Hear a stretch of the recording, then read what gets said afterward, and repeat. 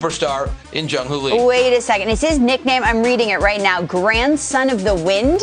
Is that real? Yes. What? Yes. So, yes, his nickname is Grandson of the Wind. And here is the story, Lauren, behind that. His father, Junghoo Lee, as I referenced in my interview with him 4 years ago, superstar, his name was Son of the Wind, because of how fast he was and the way that he played the game. So Junghoo Lee, Son of the Wind. And so when his son, Junghoo Lee, began playing baseball, his nickname became Grandson of the Wind. Now, it's a great, it's a great nickname. From? Harold's got questions. Where'd you get the grand I know that's from? shocking. Like his grandfather wasn't fast. His dad was. No. His father was nicknamed Son of the Wind. So Junghoo Lee, his father was nicknamed Son of the Wind. So therefore, so if he's the son of the wind, Harold.